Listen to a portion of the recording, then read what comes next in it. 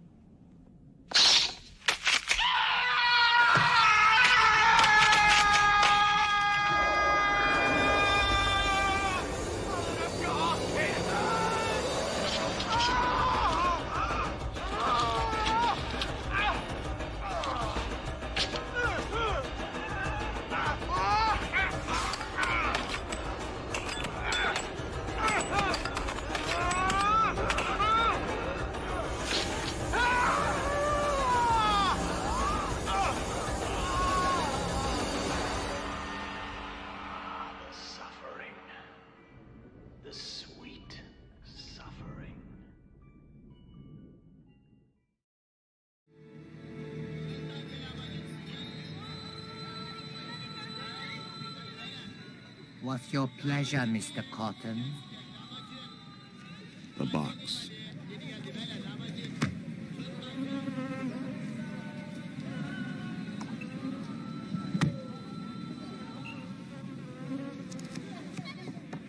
Take it. It's yours.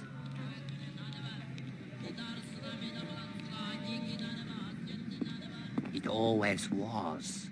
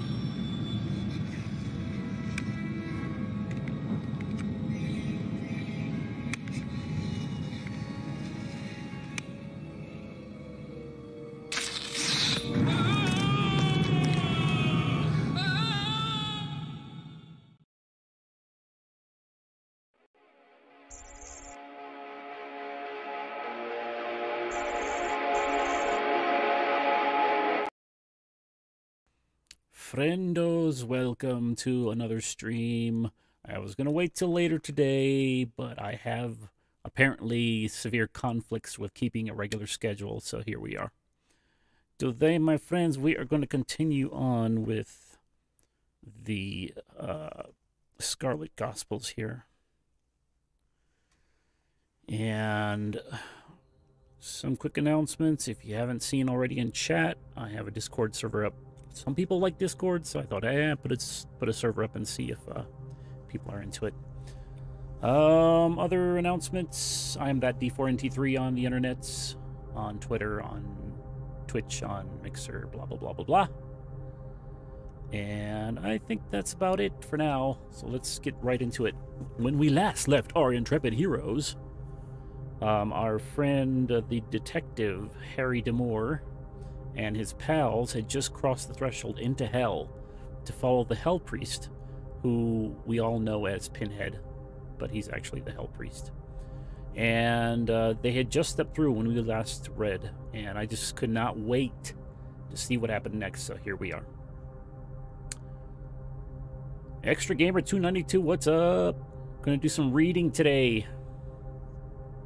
Yeah, so that's where we're at. Harry and his band of roving crazy people have just crossed the threshold from Earth into Hell, and they are about to go chasing after a Pinhead, or the Hell Priest. So, here we go. From the first, Hell surprised them. Even Harry, who had caught a fleeting glimpse of its geography in Louisiana. They stepped out to the other side of the place of passage into a far from unpleasant sight. A grove in a forest of antediluvian trees, their branches so weighed down with age that a small child could have picked the large, dark purple-skinned fruit simply by reaching up. However, none such child had been on duty to harvest the fruits, and as a result they littered the ground. The sickly stink of their corruption, only one part of the stew of smells that had added its own particular horror to the oppressive stench that had stopped Harry in his tracks as he'd passed from Earth into Hell.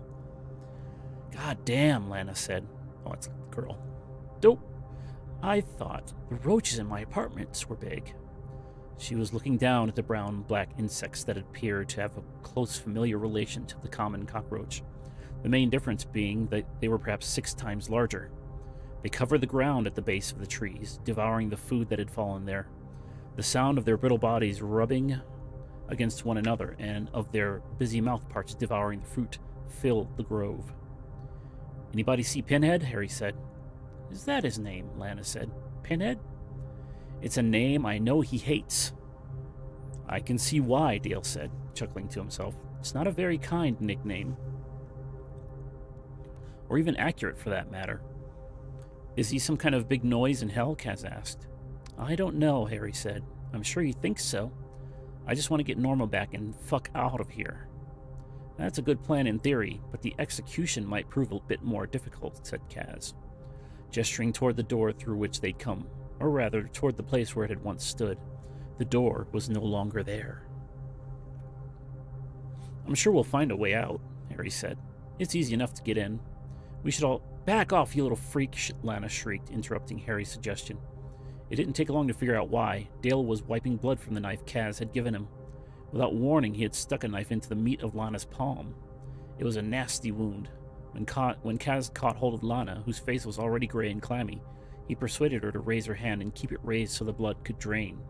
The blood coursed down her arms, soaking her blouse in the process. "What the fuck?" Lana blurted. "I'll kill you!" Kaz maintained his hold on her. Dale cracked a mischievous smile. Harry moved between them as a buffer and faced Dale, closing his hand around the hilt of his knife once more. "Mind explaining what the fuck that was, Dale?" Harry asked. "He's fucked. What else do you need to know?" "Dreadfully sorry. Really, I am. It simply needed to be done. The dreams told me. I recognized the moment and got swept up in it." "I think your friend might be disturbed, Harold," said Kaz. "I'm gonna be sick," Lana said. "No, you're not," Kaz told her. "Don't look at your hand. Look at me." He shrugged off his battered leather vest and pulled off his black t-shirt, tearing it up into bandage-width strips. "I'll have all this out of sight in just a few seconds," he promised Lana. "You're going to be fine." "This fucking sucks. That's the hand I use for, you know." Kaz smiled, doing his best to get the wound bound tightly enough to stop the flow of blood. Harry, meanwhile, watched Dale closely, who was trying his best to apologize, but his supplication fell on deaf ears. None of Harry's alarms were sounding when he pointed them toward the diminutive man, but then again he was smack dab in the middle of what no longer fabled land where villains were supposedly dealt their karmic justice, and, as a result, His tattoos were behaving erratically. Harry went with good old-fashioned intuition and separated Dale from the group. "You're on probation," Harry said. "Out in front. Any other tricks, and I'll let Lana have her way with you." "Can't I now?" Lana said. "Just wait," Dale said. "You'll see. The dreams are never wrong. I found you, didn't I, Harry?" There was silence for several seconds, and at least among the two-legged occupants of the grove. The roaches continued their seething sibilant song among the decaying fruits. "What's up, Yoda Fonzie?" Finally, Harry spoke, ignoring Dale's question. Just a quick summary, Yoda. We are on Chapter 10 of the Scarlet Gospels, and the crew, if you're not familiar with the story, the crew has just followed Pinhead / the Hell Priest into Hell. So they're in Hell now looking for the Hell Priest. Let's prioritize here. At the risk of stating the obvious, this isn't going to be easy. We need to find Norma as fast as we can. Avoid the powerful demon that wants me as his slave. And who's saying this? And then get the fuck out of Hell. I'm sure we'll encounter some heinous, unthinkable, soul-scarring shit along the way, but hopefully we all make it out alive. His friends fell silent. Lana gripped the tender flesh of her wounded hand close to her chest and snorted, "Good pep talk, Coach. I feel much better now." Norma had been sitting what she judged to be many hours now in a darkness within a darkness. For the first time in her life, she saw nothing at all. Her blindness oppressed her. She longed to be cured of it, to be able to see something of the demon and his human underling, the one with the breath of a man who had an ulcerous stomach. Though the world as sighted people saw it, it was a closed book to her. She saw what they could not, the presence of phantoms everywhere, their faces ripe with need and unspent passion, trailing their hunger like pollen from flowers that were past their hour but refused to wither and disappear. These sights had been, until now, more than adequate compensation for whatever spectacles she'd been denied. She had envied the sighted masses who walked the streets below her apartment, nothing as long as she had her ghosts. But there were no ghosts here. She heard the dusty whispering that she knew was a sign of their presence, but no matter how loudly she called out to them, no matter how hard she willed them to appear, they would not come. "You are alone," the Cenobite said. She flinched. She had not heard him come in. It made her uneasy. Usually she knew in her bones when something, anything, was nearby, but the demon was quiet. Too quiet. And he stank. God almighty, he stank. Her sensitivity to the nuances of smell was another gift of her sightlessness, and this creature stank to high heaven. This was a being who trafficked, of course, with demons.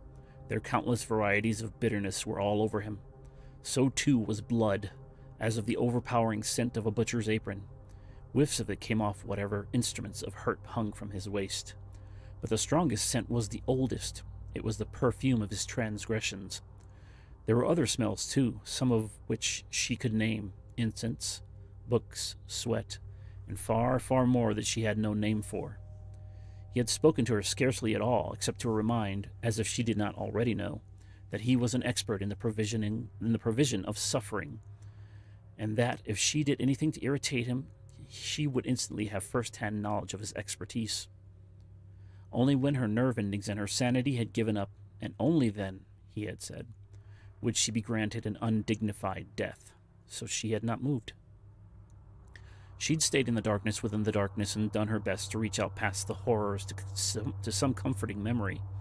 The face of a happy revenant, one whom she'd directed to the place where his loved ones would be, or the fine, happy times she'd had with Harry and a bottle of brandy, reminiscing about some shared craziness. But for some reason, the memories gave her no pleasure now. There was a stone in her stomach, and it weighed her down, stopping her from flying off into the past. She was therefore glad, in point of fact, that the demon had finally condescended to come back into her presence, even with his bitter scents invading her senses. In that, she was at least saved from boredom. "The detective and his bands of misfits will surely have come for you," he said. "I will keep you alive. Despite your friend's protestations, he has already begun his work as my witness." Then, without warning, he hit her in the stomach. The blow bent her double. There she stayed, gasping for air. Before she could catch her breath, he went at her face with a left, then a right, then another left, each blow a loud, stupefying sound in her head. There was a moment's hiatus, and then he came back at her, physically unbending her by seizing hold of her shoulders and lifting her up as he threw her against the wall. Again the breath went from her and her legs, which were going increasingly numb, threatening to fold up beneath her. "No," he said as she began to slide. "You stay standing." He put his right hand around her throat to hold her head up, and with his left proceeded to strike her again and again, delivering hammering blows to her liver, her heart, her kidneys, to her breasts, to her gut, to her sex, and up to her heart again, twice, 3 times, and down through the same already tender, aching places. It was pleasure he was feeling, she was certain.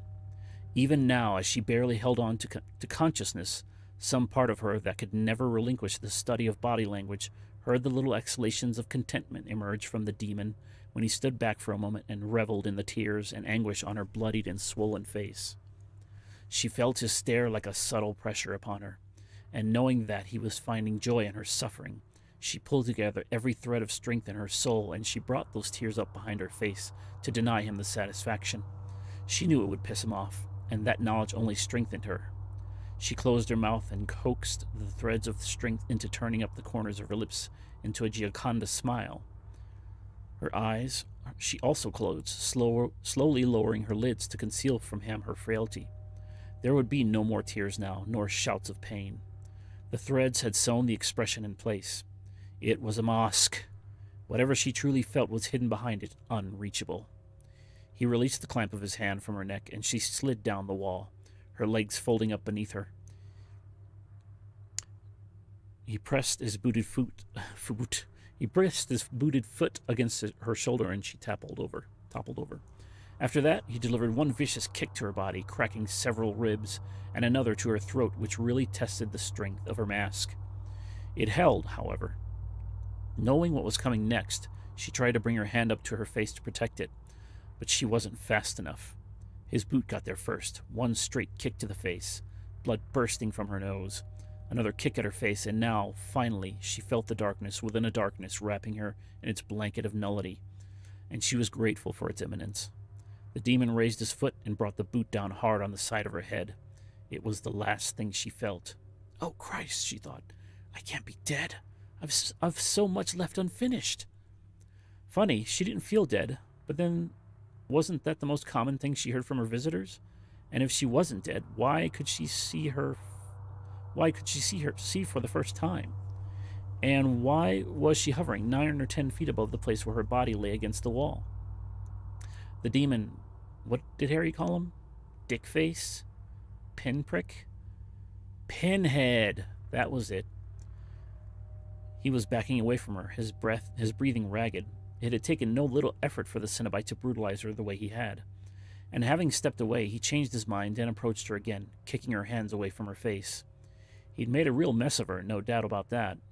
But she was very pleased to see that her enigmatic smile was still in place, defying him. There was a sliver of satisfaction in that, no question, however hard the rest of the news was to take. Aside from the obvious, she found it impossible to think of the demon as a pinhead. That was a schoolyard insult, or the name of a pitiful sideshow freak. It did not belong to the monster standing over her body now, his body shaking with excitement from the beating he had just delivered. The demon retreated a few more steps, still looking at what his brutality had achieved, and then reluctantly withdrew his gaze and turned his attention to the little weasel of a man who had just entered the room and was lingering by the door. She knew without need to hear his voice that this was the creature who'd first caught a hold of her on the street back in New York, whispering all manner of obscene threats into her ear to keep her from resisting his hold on her. He was more pitiful to look at than she'd imagined. A wizened gray thing, throwing peasant rags over his naked body, and yet on his face, even now after what he'd done to her by hauling her here, she saw the remains of what had surely once been a man possessed of luminous intelligence. He had laughed much once, and pondered deeply too, to judge from the lines left by old laughter on his cheeks and frown marks on his brow. As she studied him, she felt herself plucked away from the room where her beaten body lay. Some invisible tether was pulling her through this building, which was a maze of once beautiful rooms. Grand halls where plaster rotted and fell away from the walls. and the mirrors decayed. Where was I? Oh, their gold leaf frames flaking and crusting over. Here and there, as she made her unintentional departure, she caught sight of the remains of places where others, prisoners of circumstance like herself, had been tortured. The remains of one such victim lay with his legs in the furnace, where a fierce fire had once burned, consuming his extremities somewhere above the knee. The victim had died long ago, his flesh long since petrified, leaving behind something that resembled a bronze diorama that paid tribute to a murder scene. She saw the victim's ghost, too, hanging in the air forever. Hey, thanks for the follow, Kion TV. She saw the victim's ghost, too, hanging in the air, forever tethered to his agonized remains. The sight of him gave her comfort. She didn't understand this seemingly abandoned place, but she would be able to learn from its ghosts. They knew a lot of the dead. How many times had she said to Harry they were the world's greatest untapped resource? It was true. All they'd seen, all they'd suffered, all they'd triumphed over, lost to a world in need of wisdom. And why? Because at a certain point in the evolution of the species, a profound superstition was sown into the human heart that the dead were to be considered sources of terror rather than enlightenment. Angelic work, she guessed. Some spiritual army, instructed by one commander or another to keep the human population in a state of passive stupefaction, interesting word, while the war raged on behind the curtain of reality. The order had been carried out, and instead of being allowed to comfort humanity's collective soul, the dead became the source of countless tales of terror, while the phantoms that were their spirits made manifest found themselves shunned and abominated until, over the generations, mankind simply taught itself a willful blindness. Norma knew what a loss there was in this. Her own life had been immeasurably enriched by the dead. Much of the human rage and appetite for war and its atrocities might have been soothed away by the certain knowledge that the threescore years and 10 of our biblical span were not the full sum of things, rather a thumbnail sketch for a glorious, limitless work. But this knowledge would not come to light in her lifetime. Norma had only ever shared her thoughts on this with one living person, Harry. But she had listened countless times to ghosts unburdening themselves of their anguish at being unseen, unable to comfort their loved ones by simply saying, "I'm here, I'm right beside you." Death, she had come to realize, was a two-sided mirror of griefs. That of the blind living, who believed they'd lost their loved ones forever. The other of the sighted dead, who suffered beside their loved ones, but could not offer a syllable of comfort. Her reverie was broken as she passed through the roof of the building and the light of hell washed over her. She had assumed that at some point her sight would desert her, but it did not. As the building fell away beneath her, she was granted a bird's-eye view of the wilderness through which the Cenobite and Felixen had brought her. She hadn't really expected infernal regions to resemble anything that the great poets and painters and storytellers evoked throughout the millennia, but she was still astonished that they had fallen so far short of what her spirit's eyes now saw. The sky contained neither sun nor stars, which was predictable enough, but what it did contain was a stone the size of a small planet. The stone reached high above the immense landscape that spread out below, and it threw off fissures like lightning bolts, through which brightness poured. The effect upon the vast panorama was uncanny. This was scarcely a promising environment, but still it found a way to grow, even prosper. On the slopes of the hills beneath her, long white grass swayed in some infernal wind, and here and there bushes grew, the branches barbed and knuckled but bearing small colorless flowers. Her mind began to run wild once again. Where was this journey taking her? Did it even have a destination? Or was she simply loosed from her body and fated to wander hell for eternity? Regardless of her will or intent, the invisible tether continued to pull her toward its unknown purpose. And as it did, her spirit began to sink toward the ground. In a few seconds, she was moving inches above the level of the white grass. Some distance ahead of her was a small forest. The canopy of upper branches was intricately knotted, except for perhaps 30 or 40 wild ones that had freed themselves and grew like sticks of black lightning. Large black birds were perched on several of the knotted branches, fighting with beaks and claws for the choicest spots. She was so distracted by the sight of their feuding that she didn't notice the people emerging from the darkness beneath the trees until she was almost upon them. Then she smelled blood, and everything went white. Dale, forced to the front by Harry, had been leading the way, but now, as they had barely stepped foot out of the forest, he turned and stared at his followers. "It's close," Dale said. "Keep walking, dickhead," Lana said. "Harry, your friend's being weird again," said Kaz. "We talked about this, Dale," said Harry. No, said Dale in full southern charm mode. Oh, he's got a southern accent. He has a southern accent. Let's try this. "It's about to happen. You'll all be very happy, I promise. And then when it's over, dearest Lana, I do hope you'll think better of me." You're fucking creepy, man," Lana said.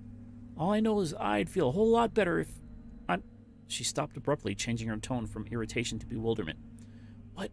she said, her voice hushed as she lifted her injured hand to her face and examined the injury as though seeing it for the first time. Fresh blood was running from underneath the bandages. "I'll be damned," she said in the same soft voice. "Harry?" "I'm right here, Lana." Luna. No. "I think I'm dead," she said softly, followed immediately by commanding, "Get out! Who the fuck? I will not get out!" "Don't fight it, Lana," Dale said. "It's your blood. It's how she found us." "Fight what?" Harry said, approaching Dale, his tone serious. "What did you do?" "Whoa," Kaz said, tightening his grip on one of his knives. "Is this like a demonic possession thing? I'll kill the little dude right now if I have to. Shit's bad enough as it is." "Everyone shut up! It's me, Norma," said Norma, from somewhere within Lana. "Who said you could hijack me?" Lana protested. "Norma?" Harry said, turning to Lana, his eyes narrowing in disbelief. "Yes, it's me, I don't know." The words ceased as Lana shook her head again, determined to dislodge her unwelcome guest. "What the fuck is happening here?" "Lana, let Norma speak," Harry said. "Fuck off," Lana snapped. "I've been possessed before. It's not a feeling I like." "She won't stay long, honey," Dale said. "I promise." "Just let her say what she needs to say," said Harry. "This is why we're here." "Okay," Lana said, nodding as she drew a deep breath. "Just let me catch my bearings. I've never had a friendly ghost inside me." "You've never had anything friendly inside you," Kaz said. "I'll remember that the next time you're drunk and you can't find a man." Kaz pursed his lips. "Oh, I'm sure there's always a willing man for you, Dale." "Oh," Dale said, eyeing Kaz, a smile on his mischievous face. Kaz, caught off guard, looked at Dale, flushed. "Okay," Lana continued, "I'm ready. Let's get it over with so we can get out of this shithole and go back to the shithole I'm more familiar with." She closed her eyes and let out a deep, deep breath. Then, "My goodness." "Norma," said Harry. "That really you?" "Afraid so, Harry." "Oh, Lord, I think I might be dead. That bastard just finished beating the living shit out of me." "Pinhead? Hands on?" "Hands, feet. Last time I saw him, he was stomping on my head." "I'm gonna fucking kill him." "It's a lovely thought, Harry. Thank you, but it's not going to be easy. He's not your ordinary sadomasochist from beyond the grave." "Oh dear, I think it's time to go already." "Lana, let her stay." "It's not Lana. It would appear I'm not dead after all. My body's wondering where the hell my mind went." "Do you know where your body is?" "Yeah, some big-ass building straight down this road. Looks like it was really fancy back in the day, but it's falling apart now. Listen to me, Harry. You all got to get out of here. I don't want anyone dying on my account." "No one's dying, and we're not leaving without you." "Oh, for Christ's sake, Harry. Listen to me. He's too strong. Whatever you think you've got up your sleeve, it's not going to be enough." "I'm not going to leave you down here, Norma. Whatever happens, I'm going to..." Lana's eyes opened, and there was a brief flash of confusion on her face. Then it cleared, and Lana said, "Is that it?" Harry sighed. "That's it. Thank you, Lana. You were great." "No problem," she said, flooding her eyes.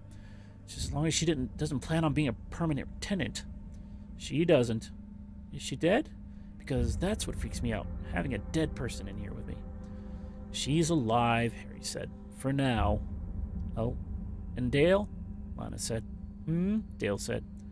"Next time, tell me what the fuck you need before you do it. You cut me again without me approving, even for a good reason like that one, I'll rip your cock off." Norma woke into a place of pain. In her head, her stomach, her back, her legs, she could feel every blow. Get her to her feet, Felixson, and hurry. We have business in the city. It's time to put an end to this ridiculous regime. Better sooner, while they're still arguing among themselves. Get her up, and if she won't walk, then carry her. But master, would it not be better to simply kill her? Felixson said. The priest stopped his preparations and fixed his icy gaze on Felixson.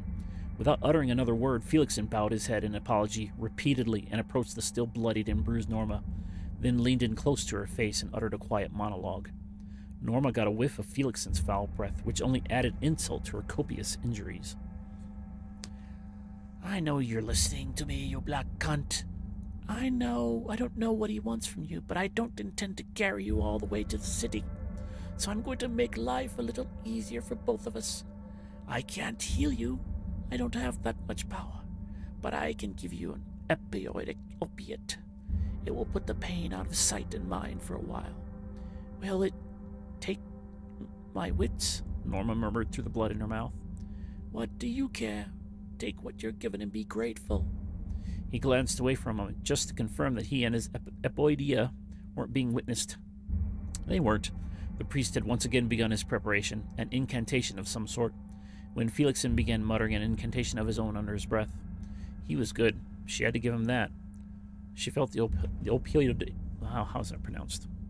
Opiate, spreading through her body, its warmth removing all traces of pain. That should do it, he said. Oh, my Jesus, yes. Just remember to moan and sob every now and... Oh, that's him. Just remember to moan and sob every now and then. You're supposed to be in pain, remember? Don't worry, I'll give him a good show. Get up, Felixson then said loudly, grabbing Norma's arm and pulling her to her feet. Norma let out a ragged series of cries and curses, but the fact was the incantation was so strong that it had even taken away problems not caused by the demon. Arthritis, stiffness, the general pain created from the business of being all gone. She felt better than she had in years. So what if the epoidia was only covering up the problem? She would happily live in this opiated state as long as she could. Next time she had a moment alone with him, she tried to get him to teach her that trick he'd used so she could give herself another fix when this one wore off. Then her thoughts turned to Harry and his gang of harrowers. Norma didn't like the idea of any of them, friends or not, traveling to this wretched place for her sake. But she knew that Harry wouldn't take her advice, and she couldn't blame him. Were the roles reversed, she'd ignore his requests just as he, no doubt, was ignoring hers. What are you thinking, woman? Oh, the Cenobite. What are you thinking, woman? The question came from the Cenobite. Just nursing my wounds. Why nurse wounds you cannot feel? I detest unconvincing lies. I know what he did, the priest said, pointing a gnarled finger at Felixson. Never think, either of you, that I am not with you, even when you are not within eyesight. No, Lord, Felixson said, his voice thinned with fear. You disappoint me, Felixson, and you, the Cenobite said to Norma, you can stop that wretched hobbling. We have a long journey ahead. A plague fog now waits for us 1/4 of a mile from the city's limits. It will ensure that the damned are off the streets and in their homes, if homes they have. Norma felt the demon's scrutiny abandon her. And as he turned away, Felixson pushed past her. God damn you, he whispered to her. Get behind me and grab a hold of my shoulder. If we get separated, I won't wait for you. I'll be sure to hold on then, Norma said. God, I fucking hate the country, Lana said. She glanced around in disgust at the landscape, a hill lined with the trees and shrubs all black in color. The grass, where it grew at all, was white, and the dirt it grew in blacker even than the knotted branches of the trees.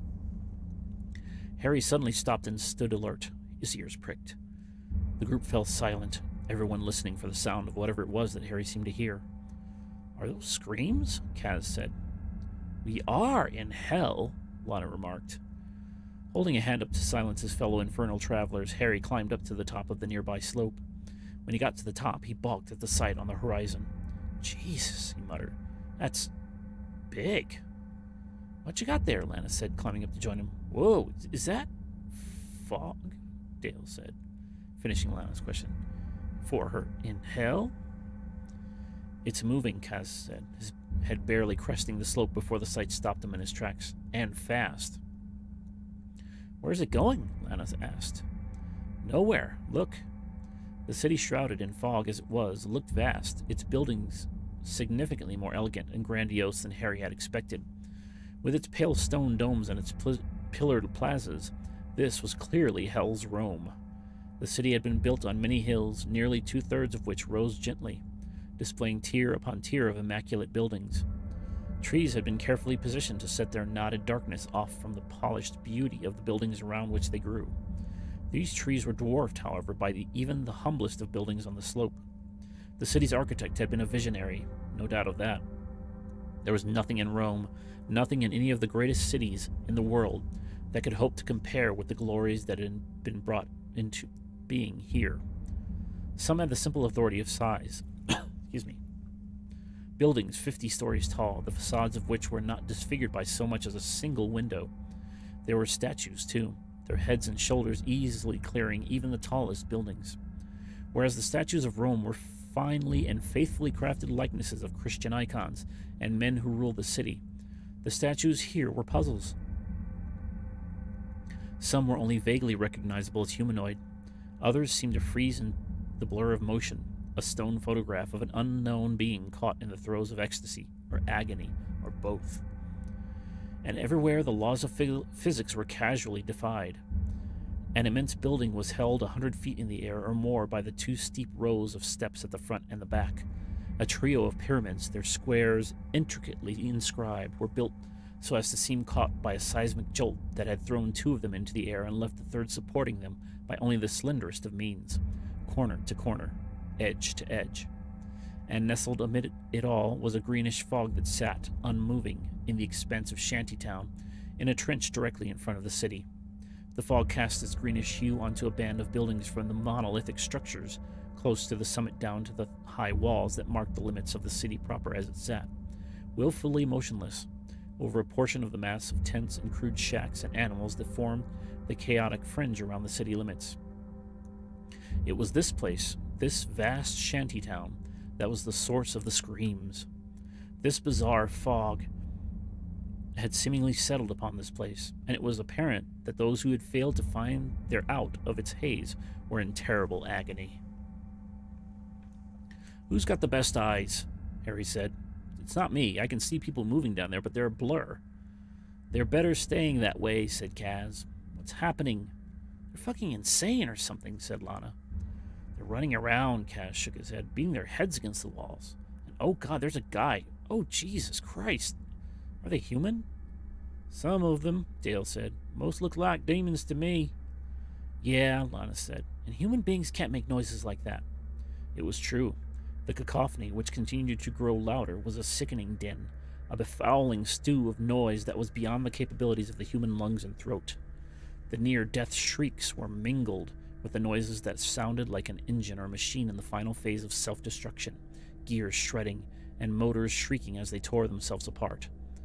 "This is more like it," Harry said. "Hell was starting to disappoint me." "Don't put that out there, man," Kaz said. "We don't need any more bad vibes than we've already got. Or, I don't know, maybe you do." He looked at Harry, who was squinting to try to get a clearer view of what was happening. "You can't wait to get down there, can you?" "I want this over with, Kaz."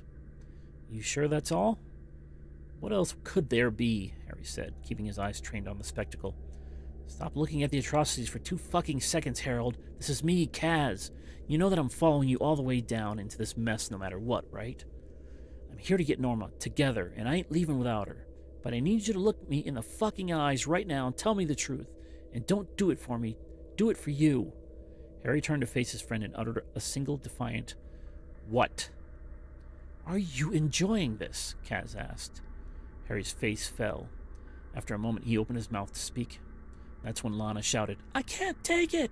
Kaz and Harry turned to see Lana drop down onto the ground, her arms crossed over the top of her head as though to forcibly hold in her sanity. Kaz went on his haunches beside her. "It's okay," Kaz said. We'll be okay." "How can you say that? Look at them. Look what this place is doing to them. They live here. We don't stand a chance. Harry sat down in the long white grass a yard from them, tuning out Kaz's placating condolences, as he turned his attention once more to the chaos within the pit. Harry knew nothing of the poor creatures whose screams rose heavenward and more than likely fell on deaf ears. Perhaps they deserved the agonies that had been set upon them, perhaps not. Either way, their supplications brought him into an unwelcome headspace, and they mingled with the rest of the assaults on his senses. The penetrating stench of sulfur mixed with burning flesh, the tattoos beating a wild refrain on his body in a way that brought him once more to that never-distant enough night. He could hear the demon's voice in his head, even now, a world away. Spit. Harry heard the word tearing at the inside of his skull. How he wished he could have done something differently that night. If he had, then maybe he'd be able to shake the feeling that he was now exactly where he belonged, where he'd always belonged, in hell. "What you thinking about?" Dale's voice cut through his thoughts like a knife. His words were an anchor wrapped in innocence. "I'm trying to work out how we fit together," Harry said. "Why we're here." Dale laughed. "You don't have the first idea, do you?" "No, do you?" "Ah, that's the big question, isn't it?" "You already know." "I sure do. Care to let me in on the secret?" "Easy. Watching isn't the same as seeing." Harry laughed. "What the hell does that mean?" "I heard it in a dream." Apparently, Dale assumed the conversation had reached its end here because without uttering another word, he kissed Harry on the top of his head and sauntered away. Kaz, meanwhile, had somehow coaxed Lana to her feet and was keeping the city at her back. "I don't want to go down there," she sobbed, "and none of you can make me." "We wouldn't want to," Kaz replied. There was a raw chorus of birds overhead. Harry looked up to see that the noise was coming from the longer of two species of winged creature that were circling above the city. They had congregated with remarkable speed, attracted either by the promising din of agonies from the streets or by the smell, which only now became apparent. The aroma was complicated. There was the twinge of blood in it, but also the fragrance of old incense, and another smell that was impossible to fix, and for that reason far more tantalizing than the others. As he sat on the summit, his thoughts still stirred up by the exchange of enigmas, it could scarcely have been called a conversation, he just had with a potentially crazy southerner. Harry took in the mingled glories and grotesqueries of hell. He wasn't any less exhausted than he'd been when he left his apartment in New York. He wasn't any less in need of a 10-year vacation in Hawaii. Just him, a hut, and a fishing pole. But if he was going to get there, then he was going to have to finish this first. "Okay," he said, "let's do this." Being in the fog had very little impression on Norma. The Hell Priest had done as she had asked him, and whatever protection he was using to seal himself off from the fog's effects, he had extended to her. She heard, all too clearly, however, the ghastly noises behind her made by those who had been subjected to the fog's influence. Some were simple grunts made by creatures in pain. Others begged more articulately for help. But most pitiful of all were those who, upon seeing the Hell Priest's imposing figure emerge from the muck, requested with as much civility as they could muster that he please put them out of their misery. Suddenly Felixson began to shout. Norma, who had clutched at his garments, felt the fabrics torn from her hands. "Oh, God in heaven, no!" he shrieked. "I can smell the fog. It's getting in my eyes, my mouth. Lord, Master, help me!" Norma stopped dead in her tracks. "Hello? What happened? I thought Felixson was protected." "He was," the demon said, near to Norma's ear. She jumped at the sound of his voice. "But I've stopped." "What? Why?" "His story's at its end. His service to me is complete. I have in you all that I need." "You can't. I beg your mercy on his behalf." "You do not want to assume such a debt." "He eased my pain." "Because he did not wish to carry you." I know even then when he was doing it, but still he did it." "Very well. All he need do is ask. Do you hear, Felixson? Ask, and you shall receive."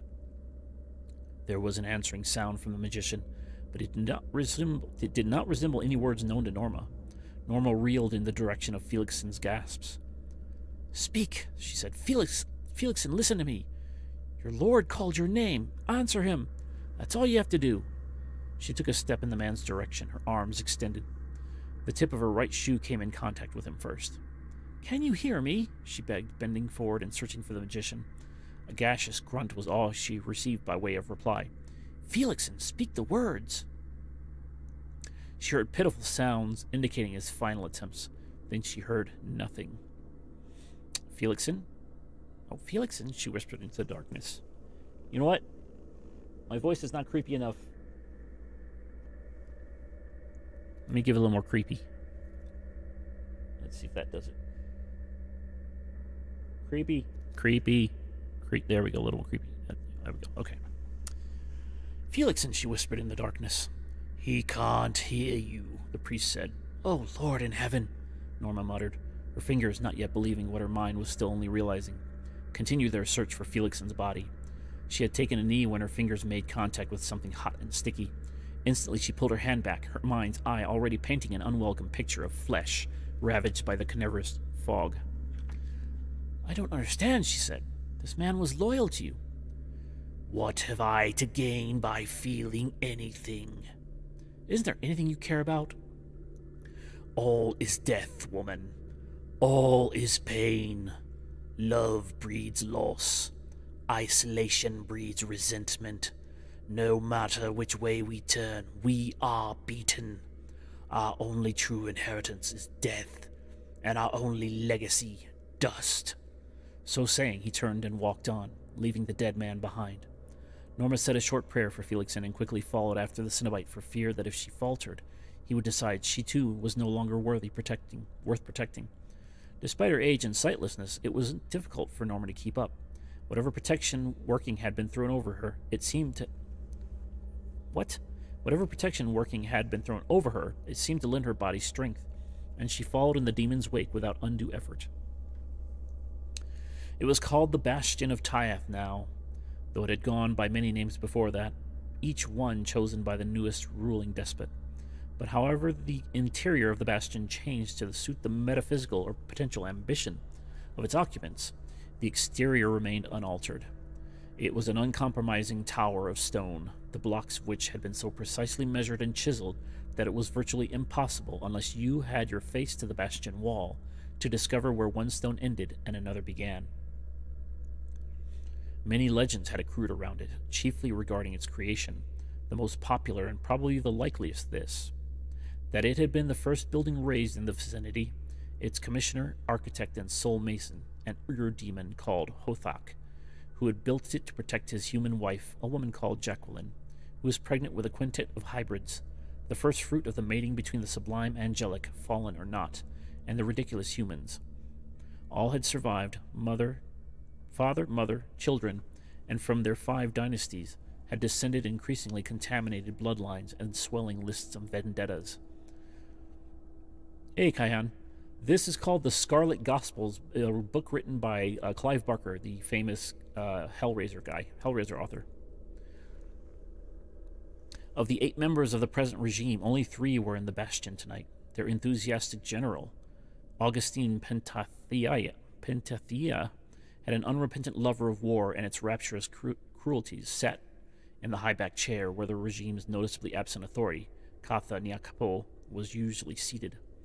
The others in the room, Ezekiel Suth and Josephine Lethe, were not able to conceal their agitation. If Nyakapo were here, Suth began, we would have this situation under control by now. It is under control, General Pantathea replied. He wore his hair long, as did all the members of the regime, though Pantathea's hair was gray and his purple-black brow ritually scarred with 3 downward cuts, each the thickness of a finger. They had been coaxed with repeated cutting to stand proud of his forehead.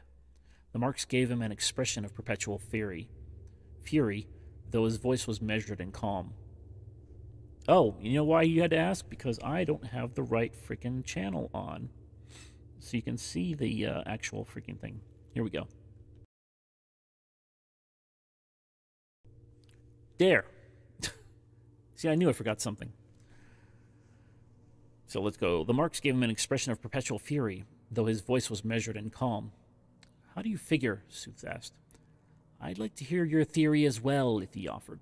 She was standing against the far wall of the chamber, her waist-long white hair unkempt. Her eyes closed as her detached gaze searched the fog outside, below the bastion looking for the felon. I was just so excited to get into the book, I forgot to totally get into that channel. He murdered all but a few of his order. We should have him arrested and executed. A trial would be better, Sooth opined. He was by several centuries the oldest in the room, though he did much to conceal the fact. His hair dyed an unnatural intense black, his brows plucked, his skin white where it wasn't rouged. Something showy to distract the populace. Distract them from what? Said Pentheus. From the fact that we're losing control, Lethe said. Isn't it time we were honest? If not now, when? Lethe is right, General, Sooth said. If we made a real example of the Cenobite, a long public trial followed by some form of crucifixion, we'd have back the love of our citizens. Our enemy's at the gates, Lethe said, interrupting Sooth's soliloquy. And he has a follower. Another Cenobite? Pentheus asked. I thought you said they were all dead. I said most, but it's not a Cenobite. It's a human woman. Then hell's most wanted villain is at our doorstep. Ezekiel, do you have anything prepared for this fiend? Pentheus wanted to know. As it happens, I do, General. I have devised a metal blanket which has a lining that will be filled with ice. We'll burn him at the stake. Eventually, of course, the ice will melt and the fire will have its way. But I've repeated the experiments 11 times now, using men, women, and even infants, just to be certain my calculations are consistent. And Ezekiel Sooth allowed himself a barely perceptible smile. He'll be fully conscious while the skin is burned off him as his muscles fry in their own juices. Indeed, we'll judiciously arrange the fuel for the fire so that he isn't smothered by the smoke, which is too easy a death. Instead, he'll be cremated systematically. But I discovered that this method draws the victim up into a pugilistic pose. So I'll bind him with chains to prevent the posture. It'll oblige his bones to break while they cook inside his flesh. You've been thinking about this quite a lot, Pentheus said with a hint of distaste. One has to dream, General. Until a few minutes ago, you didn't even know we had the bastard at the gates. No, but it was only a matter of time before somebody challenged us, wasn't it? Have faith. The Cenobite won't carry the day. He is one, and we are fewer than we should be, he said. Hasn't anybody wondered why our glorious leader isn't here today? Absent without explanation on the very day that a killing fog comes out of the wastes, and that thing out there with his face of nails comes to pay a visit. What are you accusing him of? The general inquired. Who, Nyakapo or the Cenobite? Bugger the Cenobite. I'm speaking of our leader, Katha Nyakapo. I am accusing him of being dead, most likely, General. And Quelat, and probably Hefmonio too, all of them missing without explanation on this of all days.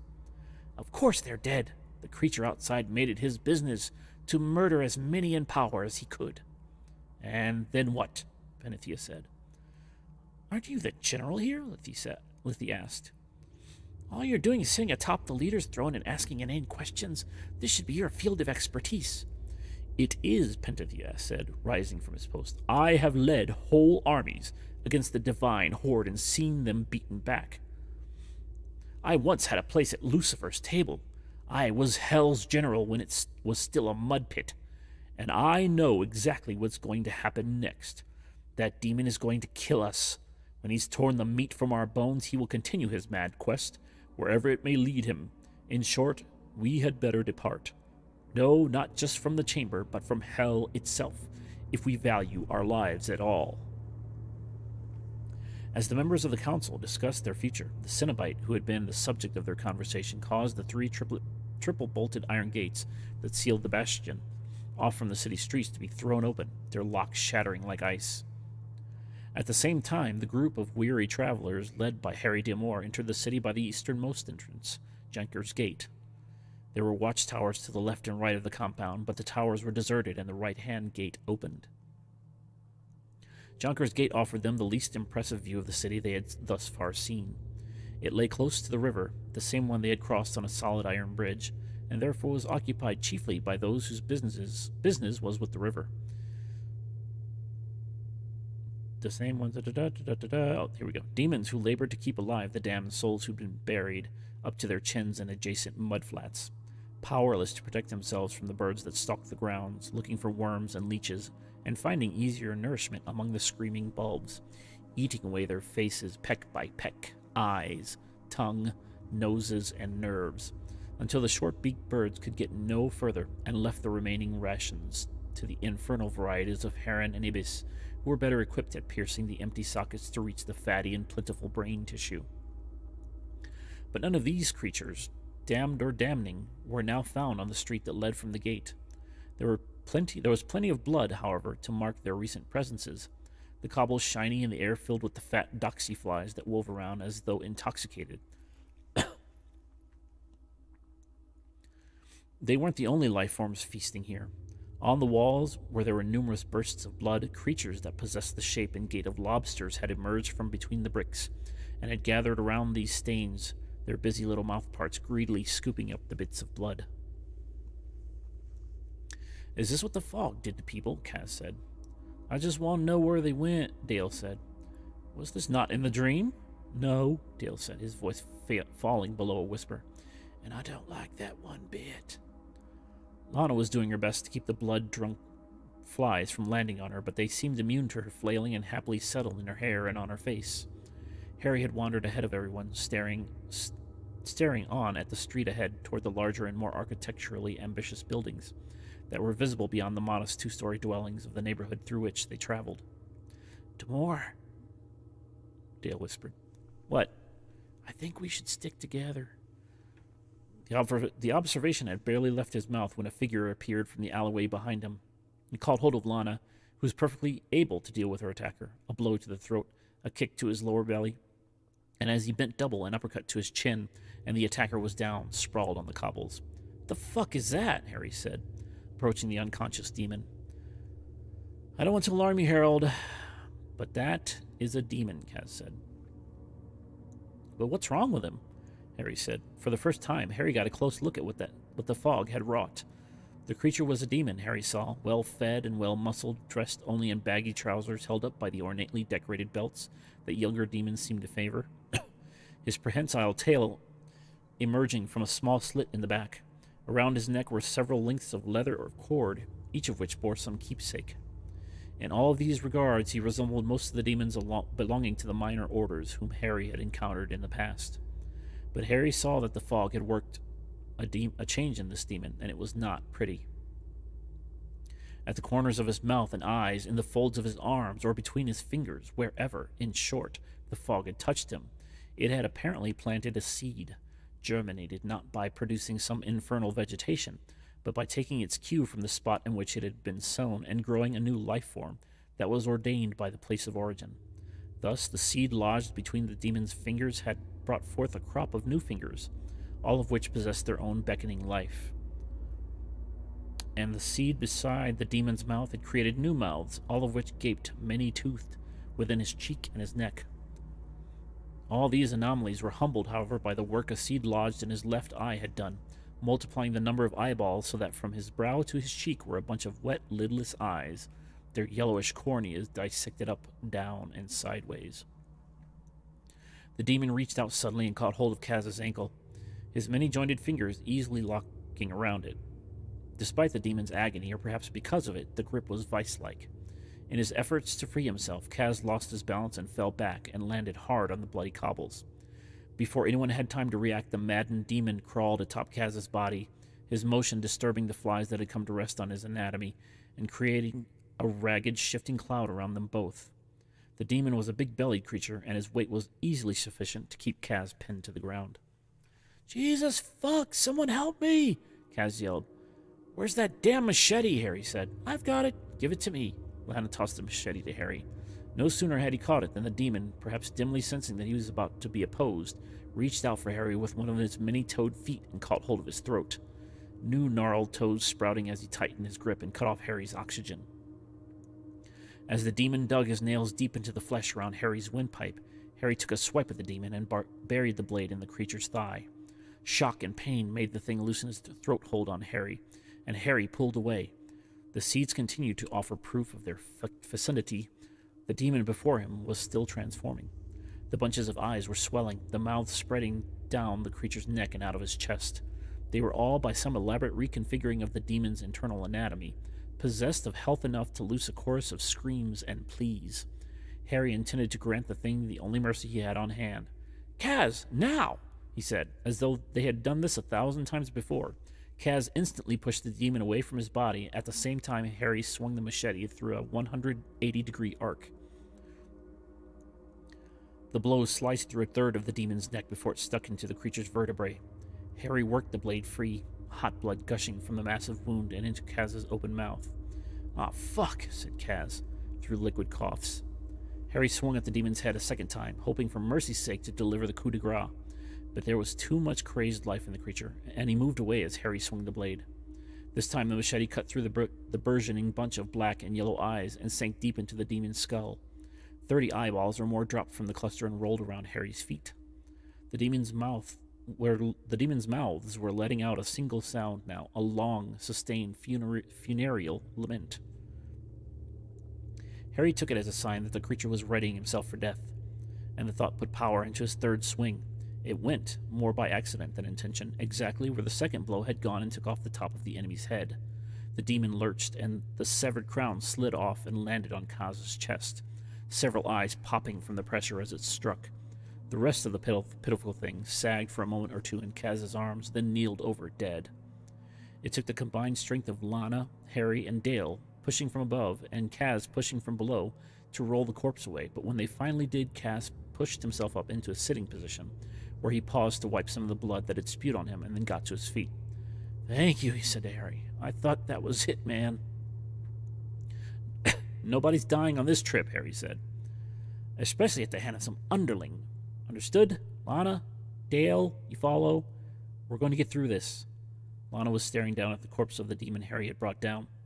"Do they all look like this?" she asked. "Too many eyes? All those mouths?" "No," said Harry. "That's what I was saying before the bastard sprang back to life. I think that's what the fog did. This isn't normal. Not by a long shot." "I think we left normal back in New York," Lana said. "Honey, we left normal long before that," Dale said. Damore nodded in terse agreement. "We probably got a nice little window to move freely through the city, though, so I suggest we go while the going is still good." Everyone agreed, and they proceeded up the shallow incline that led from Jonker's Gate, continuing through the city at a steady pace. They were being watched, Harry knew, every step of the way. At first he only felt it, that tingling sigil on the back of his neck, the ever-trustworthy UI. But soon there were more obvious signs. Doors that had been opened and slit were closed sharply when his gaze chanced their way. Crude curtains or drapes were dropped back into place, and now and then he heard voices from inside the houses, cries and arguments, and sometimes what might have been demonic prayers, offered up in the hope of some fiendish salvation. At every intersection they crossed, Harry glimpsed figures skipping out of sight into doorways or alleys. A few were even spying on them from the rooftops, risking whatever was left of their lives as they stalked the four earthly life forms. Suddenly Harry's tattoos went wild. He said nothing, but out of reflex his hand went to the place on his neck, where the tattoo sang its warning cry. "Ah, Christ," Kaz said. "I know what that means." What means?" Dale said, his voice barely audible. "Shit," Harry said. "My tattoos. Kaz, I forget you can read me like a book." "I wrote that book," Kaz said. "Yeah, well, I'm being warned to proceed with caution." "Harold, we're in hell. Caution is a fucking given. I put that fucking tattoo on you, and the way your hand shot to that bit of ink tells me that caution doesn't even come close." "Fine. You want the hard sell? We're not alone, and I think we're fucked. Happy now?" Harry said, walking on. "Very," Kaz replied. As if on cue, from somewhere near the sound of feet on stone were heard. From another direction, a short cry loosed. Seemingly in response, Harry and his friends heard an unholy, deafening din arising from every direction. The loose sound hadn't been a cry at all. It was a summons, and it was answered in the multitudes. A horde of terrible voices suddenly punctuated the air with mad house noises, shrieks, and sobbing and joyless laughter, all varying imitations of the previous sound, so that within the space of less than a minute, the city was no longer silent, but filled completely with this cacophony, its source steadily closing on the intersection where Harry and his friends now stood. Dun dun dun! Chapter 16. "Listen," said the Hell Priest. "What in God's name is that?" Norma said. They had stumbled together upon the Bastion's 91 steps, which led them to the massive front door of the regime's sanctuary. It was there now that the priest attempted to gain entrance. "I used to live in Los Angeles," Norma said, "off a winding road called Cold Heart Canyon. At night sometimes you'd hear the yipping of a coyote, and a whole chorus of them joining in as they came to share the kill. That's what that sounds like. A bunch of damn coyotes, howling with the happiness because they're about to eat." "That's exactly what it is." "Oh, Christ," Norma said. "Harry." "He should consider himself lucky if he dies here and now," said the priest, raising one hand and laying his palm flat against the door. "The regime's assassins are afraid. I can hear them weeping on the other side of this door." She could too, now that she paid closer attention. It was more than simple tears that escaped them. There was terror in their cries. "They've never seen the void," the Cenobite said, raising his voice so they could hear him. "They are like children now, waiting for me to come inside and show them the way." A voice rose above the sobs, its owner doing his best to sound sure of his sanity. "Go back from where you came from, demon." "I heard you have troubles, friend," said the Hell Priest. "The denials at this threshold were laid by Lucifer himself. You'll never gain access." "Then I shall waste no more of your time." So saying, the demon waved his hand over the door and muttered an incantation so soft, Norma wasn't quite sure she heard anything at all. Whatever rite the priest had issued, it had worked its magic, but quick. Oh no! Oh, damnation!" said the same voice behind the door. "Wait!" "Yes?" the Hell Priest asked. "Don't go!" "As you have said, you are safe within your walls. You have no need of me." "We are under siege.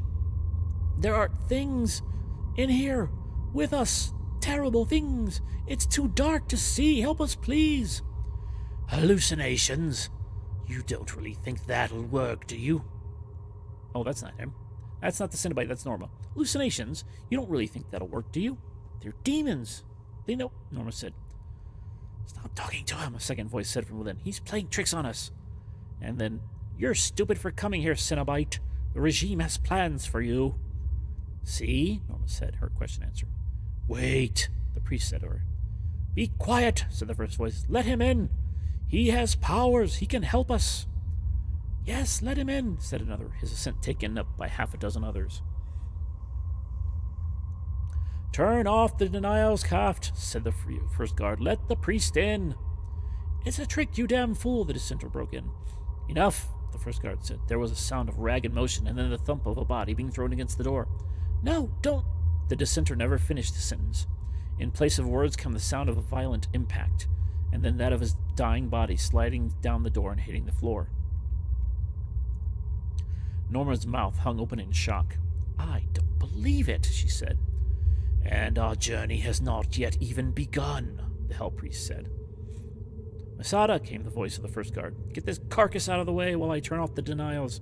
Priest, are you still there?" "I am," said the Cenobite. "Step away from the threshold and be careful." There was a resonant click, and the door swung wide. A large yellow and orange demon greeted him at speed. The soldier was easily twice the priest's height and dressed in a golden armor. He ushered the Cenobite into the chamber, gesturing frantically all the while. The Hell Priest, followed by Norma, entered the small antechamber occupied by a dozen soldiers, all clad in the same war vestments. "They're everywhere! These monsters!" the guard pleaded. "You must help!" The Cenobite made a tiny nod and said, "I know. I came for the regime. They are in danger. Where's their chamber?" The soldier pointed toward a staircase that branched off into dozens of differing directions. "I will lead you. The tower is a vertical labyrinth. You will go mad before you find your way to the second door. This was the first chamber. Theirs is the sixth. We will fight this scourge together, brother." These fiends will not carry the day. The remaining chambers are each 1,000 soldiers strong. Then I have much work to do, the Hell Priest said. He then reached into his robe and took out its folds, a Le Marchand configuration. One of these. And handed it to the guard. Here, he said. What is that? The soldier inquired, taking it in his hand. A weapon. I have several. He took out another 3 and passed them to the demon, who then passed them to the other soldiers. What do they do? Open them, the Hell Priest said. Harry might have taken some comfort at the belief that all but the soul was a human illusion, but there was nothing in his present circumstance that looked illusory. The street at the intersection where he, Kaz, Dale, and Lana stood was a nightmare with no foreseeable escape. Each of the humans stared down a different street, but all saw the same unwelcome sight, the monstrously transformed citizens of the unholy city coming at them. The terrible multiplicities had sprung up from the places where the fog seeds had lodged themselves, rendering each beast a horror unto itself. All had stripped themselves completely naked, and to add injury to insult, their already transformed anatomies brought forth strange blood-sopped blossoms, and from those blossoms further generations of seeds were now sprouting. They had all too clear a vision of the seeds of their fecund work. I think I'm saying that right. F-E-C-U-N-D? Fecund? New victims convulsed as their outgrowths swelled and burst, spitting juices in all directions. The flesh they had wetted instantly, casting out nets of ripe red veins that were moments later nurturing the creation of new multiplicities. The second generation's growth was more confident than the first and more ambitious. The third and fourth exponential. The forms that they brought into being weren't simply siblings of the anatomy where they'd landed, they were aberrant and fantasized. And again, as with their predecessors, the urgent need to be naked, to expose every niche and fold to seeding so that in the space of a minute or two, the number of appendages had tripled, the newly infested still shrieking as wave upon wave of agony overtook them. Strangest of all among the new recruits to this unspeakable regiment were the demonic children. Freed from the constraints of hearth and home, their bodies, for all apparent vulnerability, more eager even than those of their parents to reinvent themselves. They wanted to be new species, the seeding providing the perfect reason to unleash every heretical thought that they could make flesh. Even as their parents reached the limits of their disorder, their children were overtaking them, giving their bodies to the grand experiment with an abandon their elders had tried in their flesh too long to control. Hence the boy with 30 arms or more reaching out from the roots in his back, or the adolescent girl whose sex had split her all the way up to her breastbone, her wet wings undulating as it opened to invite the world to do its worst, or the infant even, seated into its mother's arms and riding the saddles of her milk-fed breasts. Its hand, a blistered ball, swelled to 3 times or more its natural size, so that it eclipsed its mother's face completely. As for its limbs, they had quadrupled in number and became in the process little more than bone and sinew, their joints defying nature and turned backwards to embrace the mother's body like the many-jointed legs of a spider.